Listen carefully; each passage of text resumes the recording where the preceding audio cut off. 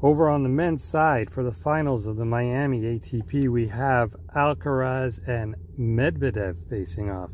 And this will be the 5th meeting between Alcaraz and Medvedev over the last calendar year.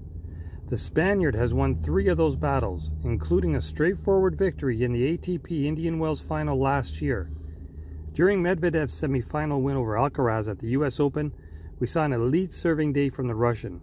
He knocked in over 81% of his first serves, consistently putting Alcaraz on his heels. But I doubt we will see Medi serve that well in this final. He only has 2 matches with an 80+ first serve percentage this year. Alcaraz has too many ways to puncture his counterpart for me to feel comfortable picking Medvedev in this match.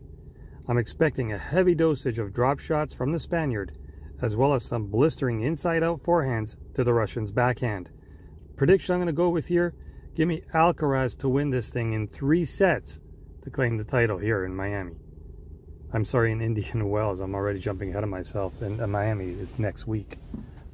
So what say you? Let me know in the comment section. Whatever it is you're doing, tailoring or fading, may the winner be yours. Good luck, gang. Go get them. If you're new to the channel, do consider subscribing.